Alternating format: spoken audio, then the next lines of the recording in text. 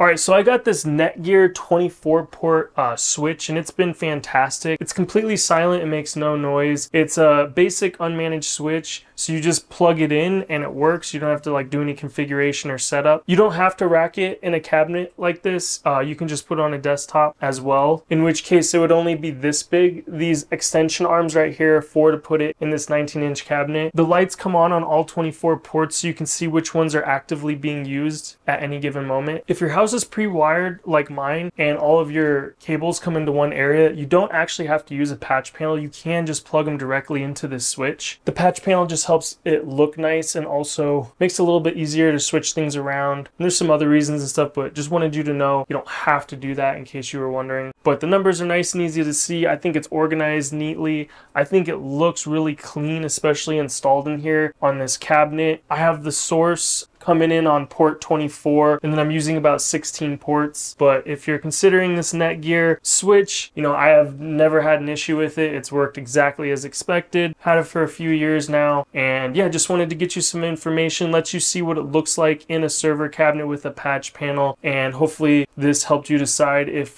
this is the route that you want to go.